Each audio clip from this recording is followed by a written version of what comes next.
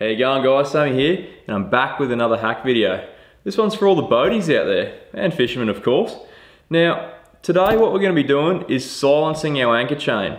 Now, not only does this stop spooking fish below the surface, stops that clink, clink, clink while the anchor's set, it also protects your boat as you're dragging it over the side and letting it free.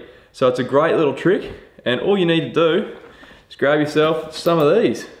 So it's an old bike tube. Now you can pick these up from the bike shops. Generally they don't charge you because they're old, they've been replaced, they're throwing them out anyway.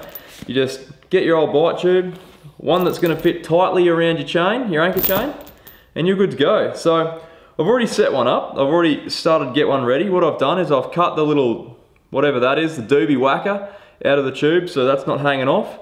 So I've got a big cut in both ends, I've threaded some rope through, and I've also put some talcum powder down there, or some baby powder. I did have that. Where was it? Here it is. Yeah, a bit of baby powder. Now I've chosen for triple baby protection. I'm not sure if that makes a difference, but ensure you get the good stuff. Now what we want to do, we want to feed some rope through so you can use that to then pull the chain. Now I've taken both the D shackles off my chain, I've just left with the chain. And what I'm going to do is now work it through this so the whole length of chain comes in and out of this bike tube. But it's going to be a bit fiddly, so bear with me. Let's have a crack at it, eh? Righto, so almost ready to go.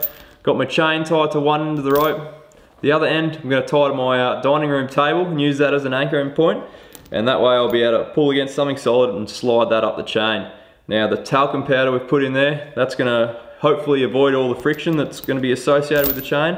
Should make it slide on a bit easier. But it's a bit fiddly, will take a little bit of time and a bit of finessing, but we'll get to it, and I'll touch base with you once I've got it on there. Well, that took a little bit of getting on, but I got there in the end. Have a go at this go, just short. Gonna have to cut up that other tube and add it on. Now have a go at the difference in sound. That's with the tube on and without. It's pretty loud, that's a fairly significant increase in noise. Now for those guys with fiberglass boats, this is going to protect your gunnels when you're dragging it over the side.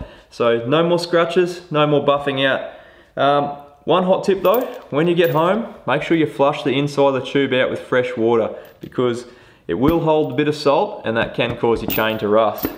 There you have it guys, nice simple boating hack for you. So have a crack at it, get it done, and I might even see you out in the water. Catch you later.